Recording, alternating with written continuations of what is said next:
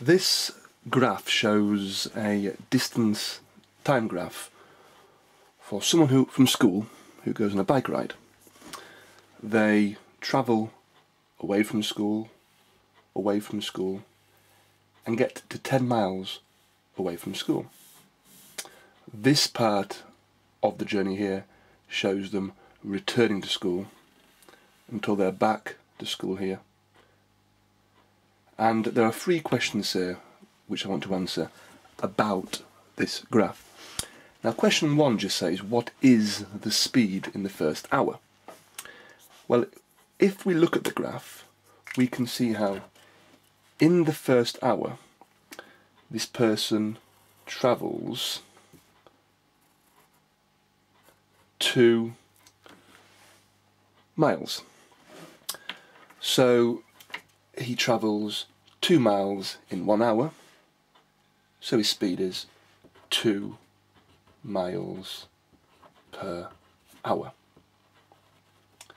As an aside, we can see how his speed is constant here, but then actually decreases.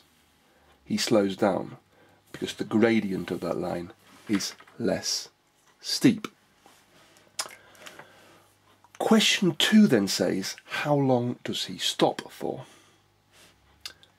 Well, stopping on this is denoted by the horizontal part of the graph, where he does not cover any distance. His distance from school is fixed at 10 miles.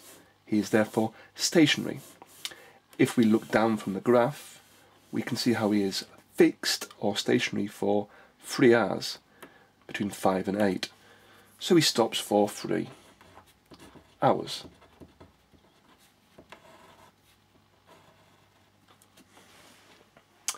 The final question says, what is his average speed for the entire journey? Average speed is a simple thing to work out.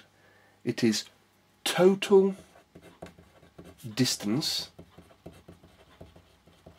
divided by total time. Well, he travels 10 miles away from school and 10 miles back, so he travels 20 miles.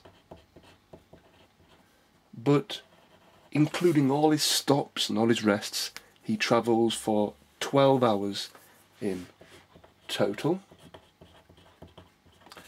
So his average speed is 20 divided by 12, which can be written as either a fraction or a decimal, but it's 2.67 miles per hour.